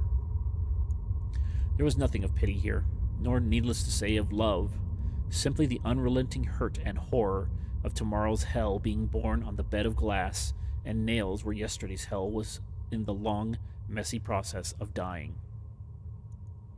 And the occupants of new hell had blocked the streets from one side to the other. There was nothing to be done, nowhere to go. The circle of the enemy was around them, complete. "What's the plan, Harold?" Die?" Harry said. "No," Dale said, more in defiance than fright. "Fuck this," and he pressed on toward easily the most crowded of the 4 directions. "Dale, get back here," Harry shouted. Dale didn't listen. "And then there were 3, said Lana. Dale stopped when he reached the first swarm of damned and distorted. "Oh, just go away," he said. So saying, he raised his cane and jabbed its pointed tip into the belly of a demon boy. The young demon shrieked, beating a hasty backward retreat on many of his feet. There was a mark, Harry saw, a small black circle that was growing exponentially and quickly becoming a mess of black lightning bolts, shooting through the villain's veins. The demon lost his balance and went sprawling down amongst his comrades. A female demon charged toward Dale. He was waiting for her, cane in hand. The silver tip pricked a cluster of sapling breasts, and her 12 eyes bulged from their loose-hanging sockets. She unleashed a howl, and her skin too quickly became a maze of poisoned flesh. Harry watched everything and was beginning to understand. The flesh from the demon boy's wound had begun to fold back upon itself like blossoming flower petals, exposing the shiny wet muscle beneath. His skin was retreating with great precision, the square growing, its symmetry spoiled only by the blood that was spilling over as the patch of exposed flesh grew steadily larger. The same process was happening on the female demon's breasts, where some kind of miracle had left its mark, but the speed at which the square was growing had increased fivefold or more, her multitude of teats all but stripped of skin, her blood-matted chest hanging on the drapes of her breastplate. Dale jabbed at another demon, and another. Each victim was seized in agony as the place where they had been pierced opened and unmade itself. "What the fuck is going on?" Lana asked. "Dale, you're a goddamn genius," Harry said. "I could kiss you." "Promises, promises," Dale said, impaling another demon. Harry tightened his grip on the machete and headed toward his own besieged horde. "New plan," Harry said. "Grab whatever weapons you have and start cutting." "You sure about this?" Lana asked. Harry looked back at her and smirked. "Dead sure." Probably not the best choice of words, but saying all she had to say, Lana pulled out two knives, gripped them, wrist crossed with elbows out, and walked straight at the oncoming swarm. "I guess that means me too," Kaz said. He pulled out his weapon and followed suit. Kaz took a swing, slicing the seventh forearm of an enormous granddaddy of a demon. The beast clutched at the wound with four of his hands, but the gauze was not enough to stanch the wound. From underneath the cluster of fingers, the demon's flesh unfolded itself, devouring muscle and bone from top to multi-layered bottom. Harry and his group of harrowers hacked and slashed their way through the bulbous throng, needing only one wound to stop each adversary. There were none among the demons who were granted immunity. They all went down, young and old alike falling, their bodies racked with spasms, reaching with desperation to catch hold of the killing mote, but never far enough to seize the enemy at its work. In a short time, there were dying demons lying everywhere, a dozen deep in some places, sprawled over one another, a mass of bodies in the process of self-skinning, pools of blood rising between them all. Harry glanced back at Dale, Lana, and Kaz. "That wasn't so bad," he said. Kaz, panting, stared at his comrades expectantly. "Does anybody want to explain to the big dumb queen what the hell just happened?" "You forgot to mention gorgeous," Dale said. Kaz looked down at Dale and smiled coyly. Where was I? There we go. As he brushed the severed nipple off his shoulder. "I don't give a shit how it worked," Lana said. "All I need to know is that we're still breathing." "Clearly," Harry said, "something was causing those poor bastards to sprout multiple pieces of anatomy." "Clearly," said Lana. "Whatever was making that happen, it didn't seem to care whether it multiplied appendages or wounds. Its mission was simply to divide and conquer. The second we opened a hole in those things, the working did the rest for us." "Got it," Lana said. "Good enough for me." "Dale, did you know that would happen?" Kaz asked, stepping over a small mountain of bleeding cunts. "I hadn't the foggiest," Dale replied. "I just knew we had to find Norma and that God wouldn't allow us to be stopped now." "Do me a favor, Dale," Harry said. "Yes, dear? I know this one went well, but next time you put my life on the line because of what you think God will allow, leave me out of it." "Spoil sport," Dale said. "Let's move," Harry said by way of reply. "I can't wade through all this," Lana said. "It's just a little blood," Harry remarked, catching hold of Lana's arm. "Come on." Muttering something underneath her breath, Lana went with him while Kaz and Dale brought up the rear.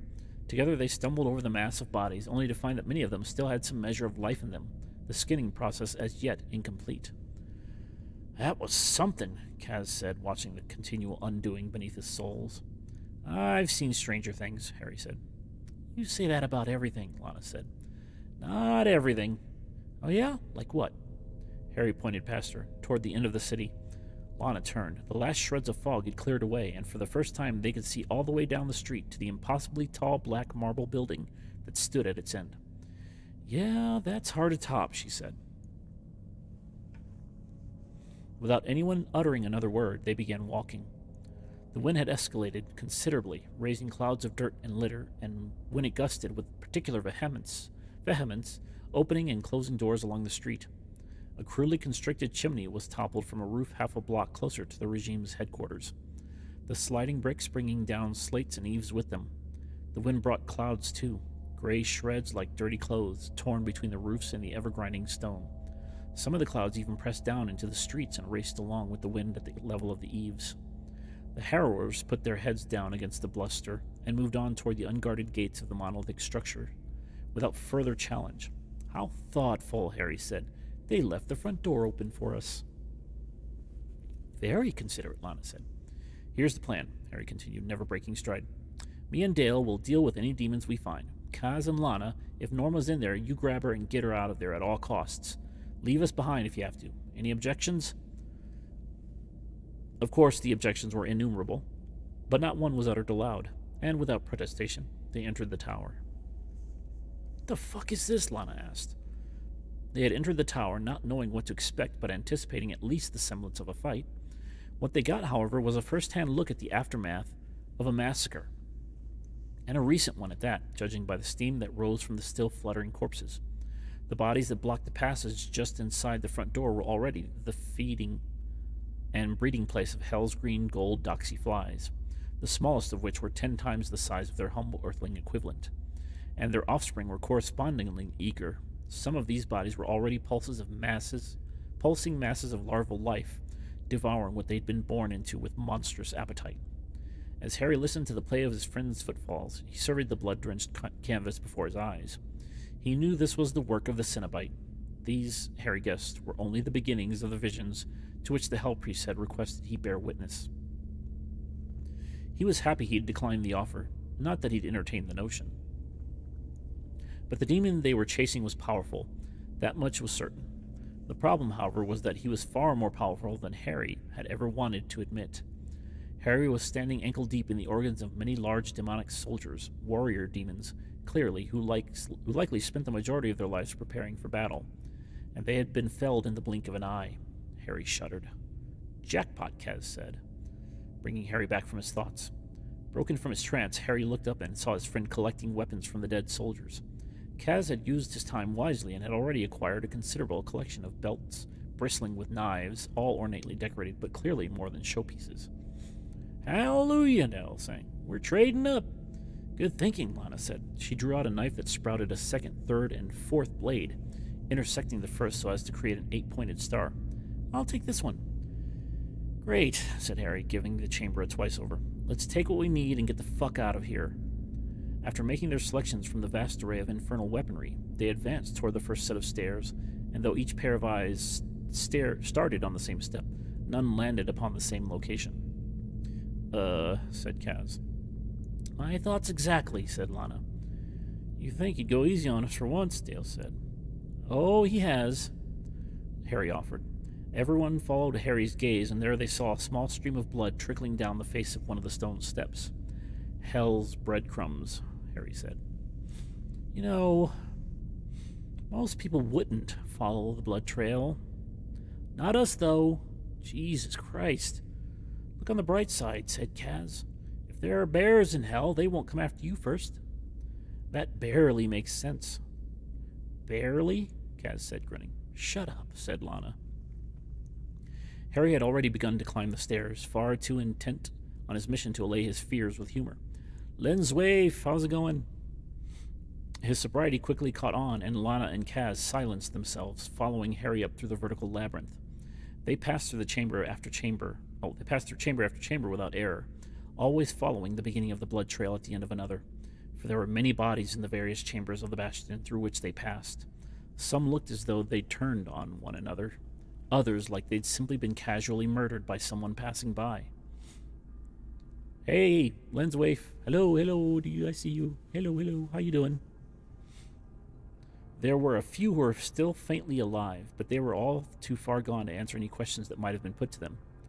On Harry and his followers pressed until they reached the sixth and final chamber. What the hell? On Harry and his followers pressed until they reached the sixth and final chamber at the top of the Black Tower. I think that might be a typo. Like every door they'd reached up to this point, this too was wide open, though the chamber Harry and company walked into was vastly different from anything they had seen until now. The area was chaotic, there was no doubt of that, but there was no blood to wade through, as there had been in the previous chambers, and there had clearly been a struggle here, but there were no corpses. Pinhead had failed in destroying the regime, and by the looks of the place, he hadn't been very happy about it. "Once more into the proverbial breach, then," Dale said. "When in Rome," Harry said as he entered the chamber. Harry stared across the wreckage in the room, his eyes fixated on a large archway, seemingly the only other means of entry or exit found in the room, at the opposite end of the chamber. Inside this archway he saw was a void.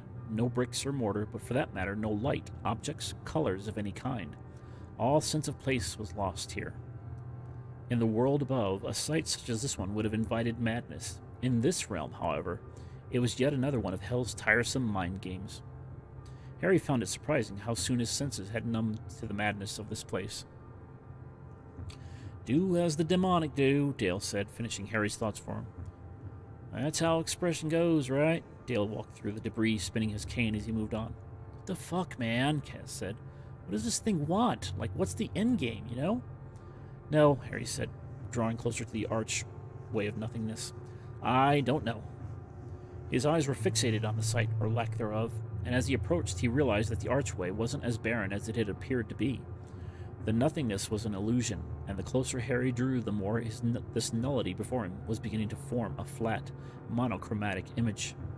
Perhaps the magic of this thing depended upon the nearness of a warm body, or perhaps it simply begged scrutiny in order for it to work. Whatever the case, Harry was now within a stride or two of its location, and he could now plainly see a flickering image of one of the streets he and his harrowers had passed through on their way to the tower. He recognized the location because it wasn't easy to miss the remains of the recently slain and infected damned who were still lying there. "Can someone tell me what I'm looking at?" Harry said. "Is this magic or technology?" "What? Where?" Dale said, turning to look in Harry's direction. "What you got there, Harold?" Kaz said. Harry opened his mouth as if to say something, but no words escaped his lips. Dale, Lana, and Kaz joined Harry at the threshold of the archway. Silently, they all stood staring at the image before them. Finally, Lana spoke. Looks kind of like a television, like a really shitty closed-circuit image."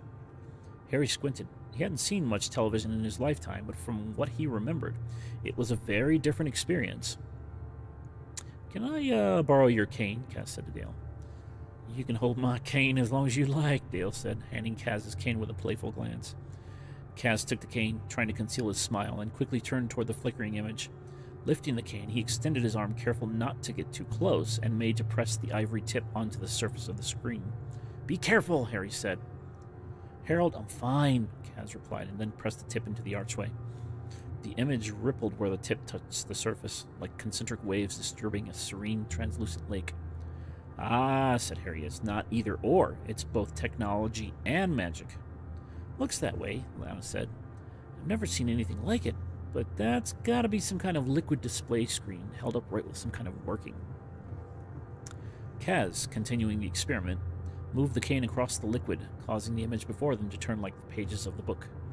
The view of the streets folded and gave way to a new and entirely unfamiliar vista of the world in which they were outsiders. "How the fuck? Don't burst the brain cell, Harold," Kaz said. "It's like a security camera. Shit." Kaz lost the grip of the cane and it fell into the archway. "My lucky cane!" Dale shouted, though no one was to know. He had a collection of over 200 lucky canes, all identical, all with the same opulent design, all, according to Dale, equally necessary. Quickly, Kaz dropped to his haunches and reached his hand out toward the rippling void. "I wouldn't do that," Harry said. "Cane's one thing, but..." "Relax, my ink ain't saying shit. And I'm assuming yours isn't either." Harry said nothing. Kaz nodded. "That's what I thought." And so saying, he thrust his hand into the liquid void and grabbed for the cane. "Please be careful," Dale said. Kaz turned to Dale and smiled, wordlessly retrieving the cane from the void and bringing it back into the chamber. "I got a notion," Harry said. "Kaz, let me try something." "Mind?" Kaz asked Dale. "He can touch my cane too," Dale said. "I'm honored," Harry said as Kaz handed him the cane. Harry inserted the cane into the liquid and flickered it quickly, revealing image upon image. Faster and faster Harry flicked it, and in different directions, up, down, left, right, revealing different locations and images based on each of the differing movements. "I'll be," said Dale. "It's like the walls of eyes." "Yeah, and in each direction," Harry said. moving the cane at a slower, more deliberate pace. Represents an axis. Looks like we can go left, right, forward, backward, in and out, Dale said. Kaz chuckled. Good question, Harry said, and he pressed the cane deeper into the image on the screen. A vast mountain range of craggy, jagged rocks, and the picture zoomed in for a closer look. That would be a yes, Harry said, continuing to play with the mechanism. I don't say this often, but I'm impressed. Yep, Kaz said.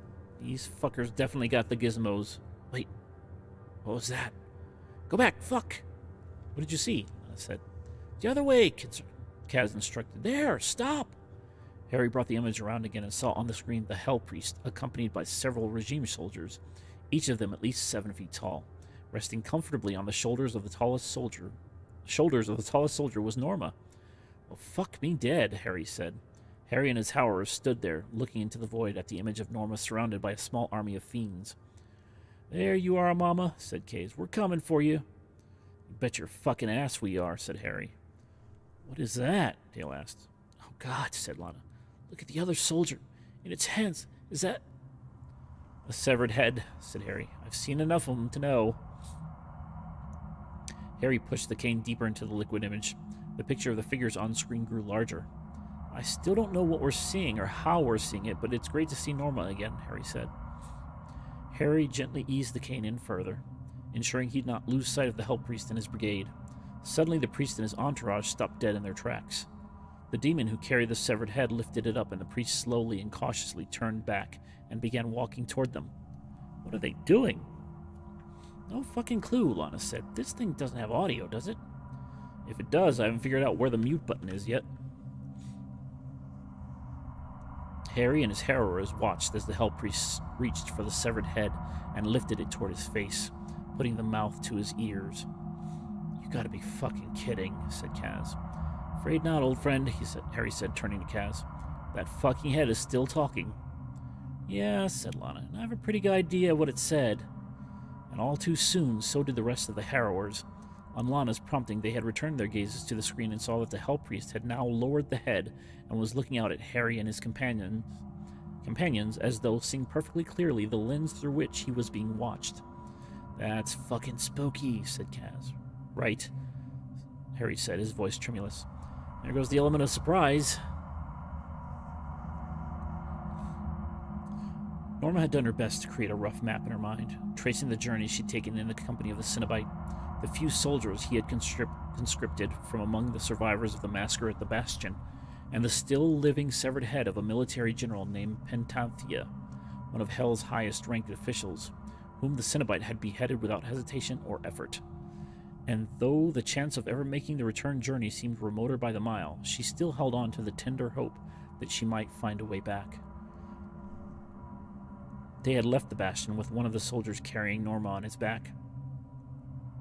She still had enough powers of persuasion to get her mount, whose name was Nachi, to quietly describe to her the territory they journeyed over once they were beyond the Bastion. It seemed to be a promising arrangement from the start, with Nachi using a soldier's unadorned vocabulary to describe the landscape through which they traveled, but his simple eloquence quickly faltered once they got beyond the last of Piratha's streets and ventured out into the wasteland itself. There was nothing for him to describe except emptiness. Are we not on a road of some kind? Norma asked. Nachi lowered his voice to keep his reply from reaching the Hell Priest's ears. The only road we're following is the one the Lord Tempter's head. If he loses his way, we're all dead. That's not very comforting, said Norma. This silenced the conversation for a long time. When Nachi took up the talking again, it was because finally there was a change in the view. Now, however, what he was seeing wasn't so easy to describe, and he fumbled for words.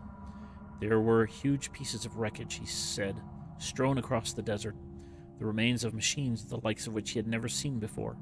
To his soldier's eye, it looked as though a war had been fought here, though he freely admitted he could see no killing purpose to which these vast toppled devices could have been put. And if there were demons who might have died during the war, he had no way of knowing, since there was not so much as a single bone underfoot. Do demons have ghosts? Norma asked. Of course.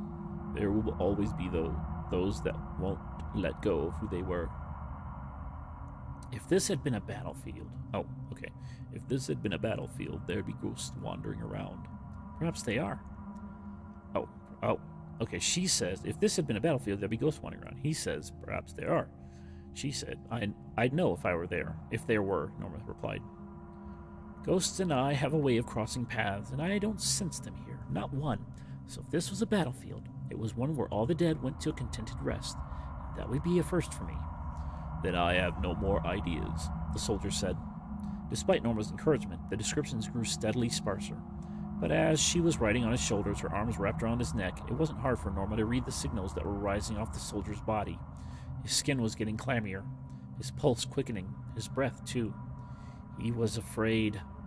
Norma knew better than to impugn his masculinity by attempting to reassure him, or impugn his masculinity. He just held tight and kept her peace. She just held on and kept peace. The wind rose for a time, its gusts so strong that they would have thrown her over if she'd been on her own. And then, just as the rising velocity of the wind started to cause Nachi to stagger, the storm died away completely. There was no slow diminishing of the force. One moment they were being struck by gust upon gust. The next, the wind seemed to have died away completely. What happened? Norma whispered to Nachi. The sound of her own voice gave her some answer to the mystery. The wind hadn't suddenly stopped blowing. They had simply stepped out of it into what sounded, to judge by the noise of their feet on pebbles and her words, like some kind of passageway, the walls of which corrupted the sounds, stretching them or slicing them into slivers. The wasteland's gone, he said. The stories are true. It's all folding up around us, and we're going to get folded up in it. He started to turn around, his breath coming in panicky gasps. Don't you dare, Norma said, catching hold of one of his ears and twisting it as hard as she could. It was the kind of thing an irritated parent might do to a troublesome child, and perhaps for that reason it gained the soldier's attention. He stopped in mid-turn. That hurts. Good, it's supposed to. Now listen to me. I don't know you from a warm hole in a cold corpse, but there's been enough bloodshed already without adding your body to the heap. Wherever he's taking us, he knows what he's doing. If it were possible, I would be humbled, the Hell Priest remarked from quite a distance ahead. It was obvious he'd heard every word Norma and the soldier had shared. You're right, of course. I haven't come this far to deliver us into oblivion. I have such sights to show you. Soon you will have answers to questions you have never even dared to ask. The words cut through Nachi's panic. His heartbeat ebbed, his skin dried, and he picked up his stride once more. And it was just as the Hell Priest had promised. After 30 or 40 yards, the passageway and its confines opened up. What do you see? Norma asked. There was a long pause. Finally, Nachi said, It's so big, I'm not sure. Set her down, the Hell Priest said. Nachi did as instructed. The pebbles were extremely uncomfortable beneath Norma's bony behind, but within a few minutes of sitting down, there was the sound of running feet off to her right, and shouts of what surely was adoration from those who were approaching. Nachi had walked off, leaving Norma to interpret what had happened next by the sound alone, which she was used to doing. She guessed that perhaps a dozen or so creatures had come along the beach to pay their respects to the Hell Priest. She heard several dropping down onto the pebbles, whether kneeling or lying, she couldn't tell, to demonstrate their reverence. Their shouts subdued now to sibilant whispers. Only one voice rose above the worshipful mutterings, that of an aged female who addressed the Hell Priest in a language Norma had no knowledge of. Ooh, okay. Avosita, Lesle Matazu. The Hell Priest replied. Sumutamo Salt Osita, the woman said, and then apparently addressing the others. Batu! Pick up your baggage, soldier, the Hell Priest said. The Azil are prepared for our arrival. They have readied our vessels. As soon as Nachi hoisted Norma onto his back, he said, I'll be glad to leave this place. Then more quietly, gladder to leave these freaks. Norma waited until the trek along the beach was underway, and she heard the sound of feet on the pebbles to cover her questions before she dared to ask her question. What do you mean by freaks? They're inbred, Nachi said. Can't you smell them? They're disgusting. When this is over, I'm going to bring a squad out here and clean this filth up. But they're demons like you, aren't they? Not like me. They're misshapen. Heads too big, bodies too small. All of them naked. It's an insult to their heritage. It makes me sick. They must be stomped out. What heritage? The Azil were the first generation of angels after the fall, the sons and daughters of those who had been cast down with our Lord Lucifer. Theirs were the hands that built Piratha, and then when it was finished and our Lord Lucifer pronounced it good, they went with him to their own land, which he had made for them as reward for their labors. And having gone into their secret country, they were never seen again. Now I know why. And where is Lucifer? Does he have his own secret country? He's gone many, many generations. As for where he is now, it isn't my place to ask, nor is it my right to know. The Lord of Lords is with us every moment, and in every place. Even now? In every moment, in every place, the soldier replied. Now, unless you want to walk from here, let this subject sleep. Norma and the soldier continued in silence, walking along the beach as the Azil led the hell priest and his entourage to their boats. The Azil had started chanting now, the chant's rhythmic power, building phrase upon phrase, changed with obsessive devotion. The chant turned Norma's thoughts to pulp. She couldn't hold two notions together. They need you to go to the boat, Norma, Nachi said. Can I go with her? He asked somebody and was given the answer he wanted. I'll sit in front of you. Nachi lifted Norma up off his shoulders and gently deposited her on her wooden seat. She reached out to the left and right of her, running her fingers over the carved beams. The boat did not feel particularly stable. Even though they were in the shallows, it rolled alarmingly when someone climbed aboard. Where is he? Oh, where is he? She asked Nachi. In the first boat, he replied. They carved him a kind of throne. How many boats are there? Norma asked. 3, answered Nochi, all carved with angels' wings running the length of each side of each boat, every barb and vein of every feather perfectly carved. I never saw anything so beautiful in my life. Truly, we are blessed to bear witness to such events. Funny, said Norma. I've never been happier to be blind. The old demon woman who had first addressed them spoke once again, if I can remember her voice. When you go, I start big chanting to conceal any noise you make from Quarto. I think that was her voice. The name brought barely audible rumblings from the Azil who were in the boats, despite desperate little prayers, Norma guessed, to keep Quarto away, whatever it was. All of you, the demon went on, not to say a word until you get to the last place. Quarto hears well. The observation was echoed in whispers by the entire assembly. Quarto hears well. Quarto hears well. Quarto hears well. The old woman said, Be wise. Be silent. Be safe. He's staying here and making like a noise that will drive Quarto deeper. The boats were pushed off from the shore, their hulls scraping on stones for a few seconds before they floated free. Then those who had the oars, one of whom was Nachi, began to paddle, and if the strength of the wind against Norma's face was anything to judge by, they were skimming through the water at a tremendous pace. Norma could hear the bow of the boat behind them cutting the water, and very occasionally the sound of one of the oars striking one of the waves from the boat in front. But otherwise the first portion of the journey, which took perhaps half an hour, went without incident. Soon after, however, Norma felt a sudden drop in temperature, and her skin began to crawl with the goose flesh.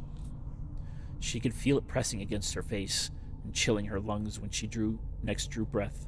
Despite this, the boats continued on their expeditious paths through the water, sometimes coming out of a patch of mist for a few teasing moments of warmth, only to plunge back into the bitter air before Norma could even stop her teeth from chattering. The noise she was making was loud enough for one of her fellow passengers to pass forward a piece of canvas that Nachi placed between her teeth to silence her. Finally, the mist began to thin a little, and then as the boats came to shore, suddenly it was gone. That's when Nachi spoke. "Oh, demonation," said Nachi. "It's beautiful."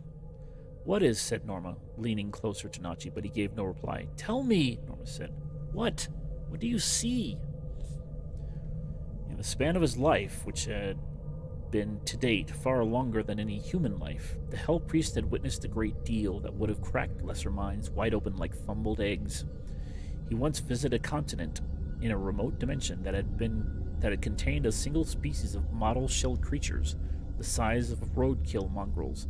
Their only food one another, or, if pressed to it, their excremental remains. Truly, the Hell Priest was no stranger to the abhorrent, and yet now that he was in the place where he'd longed to be for so many years, the place that he'd conjured in his mind's eye, waking dream upon waking dream, why, he wondered, did he find himself nostalgic for the presence of those corrupted beasts who had only earned his contempt in earlier times? As soon as he begged the question, he knew the answer.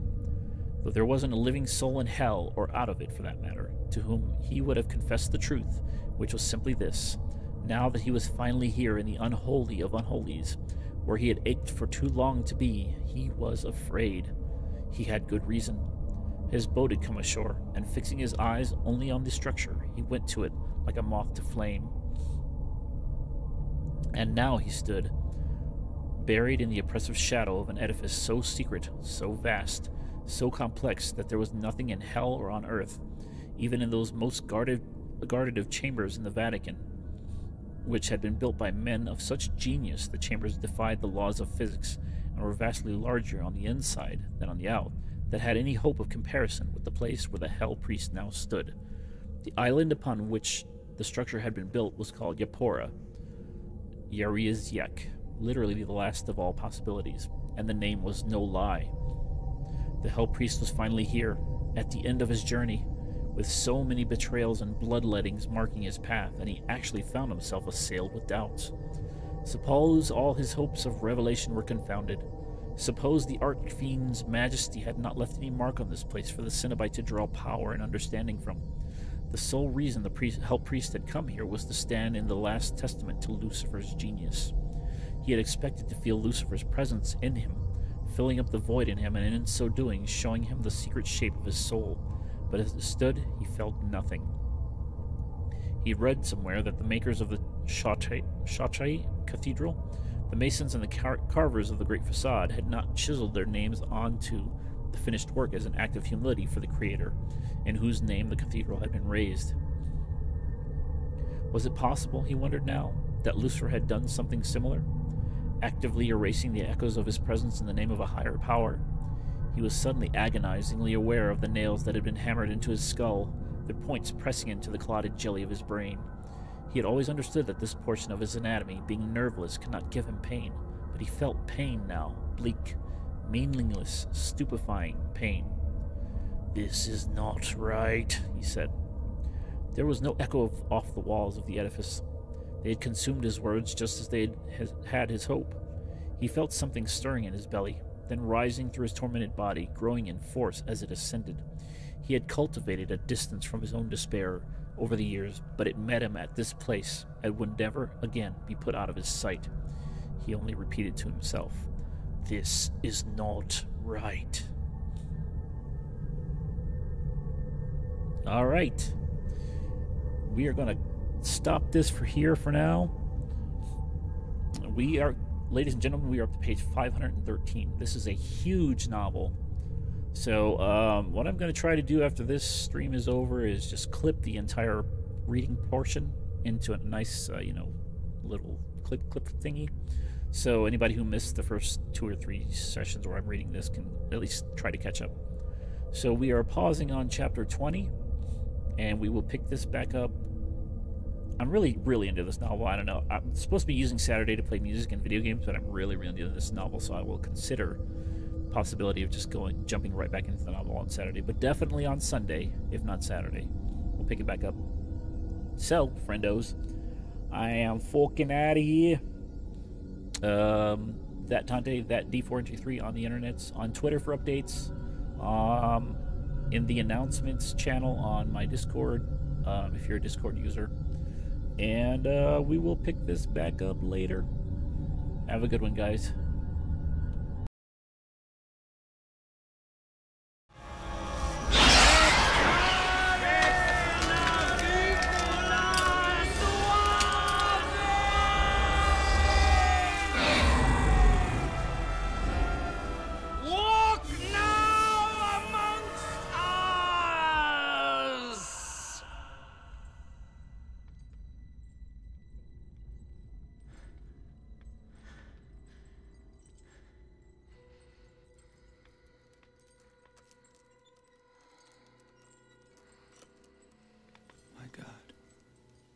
not, Jock, remember your lessons.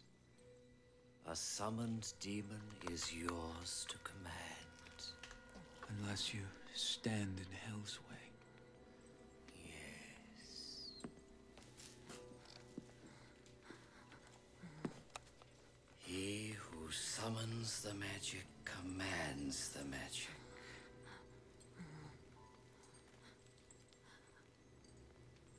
You are Angelique. He who summons the magic Commands the magic.